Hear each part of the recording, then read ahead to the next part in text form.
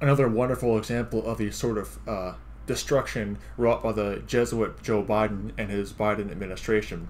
In this case, you have yet another example of the U.S. government pandering to the LGBT sodomite lobby. And even after all this, the LGBT homosexual lobby is still going to act like there's some kind of threat and an oppressed minority. But hey, they're essentially the eternal victims. But this time you have the Air Force pushing gay pride propaganda. Says here on Breitbart News, Air Force celebrates Pride Month with a graphic of service members saluting rainbow colors. Yeah, as if the American founders had that in mind back in 1776 when they were, forming the nation of America.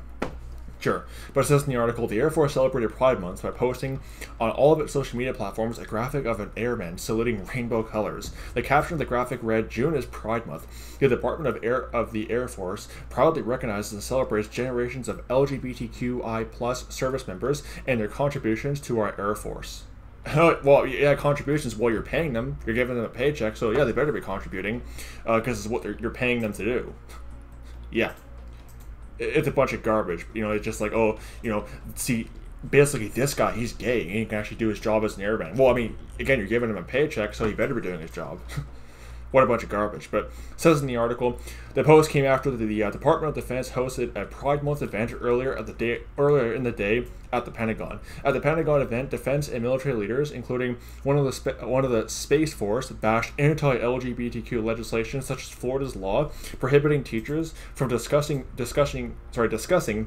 sexual orientation and gender identity with students in kindergarten through third grade, or laws prohibiting kids from attending drag shows.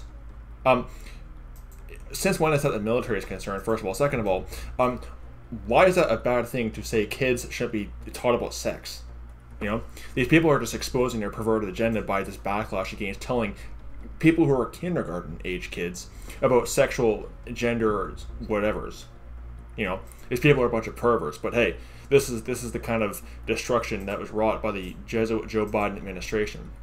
But what a bunch of garbage. And you wonder why military recruitment's at an all-time low in America. Because, the kind of people who would be attracted to the military, you would think are kind of young guys, rough, rugged, not unwilling to get their hands dirty. Not a bunch of fairies and Fruit Loops who don't know what gender they are. But anyway, that's probably going to get me banned and get me a hate speech strike on YouTube, but who cares? It's just the blunt reality of it all. This is a bunch of insanity, but this is what happens when you elect a dementia-ridden Jesuit into the White House. So I wanted to point that out. May the grace of our Lord Jesus Christ be with all the brethren. Goodbye.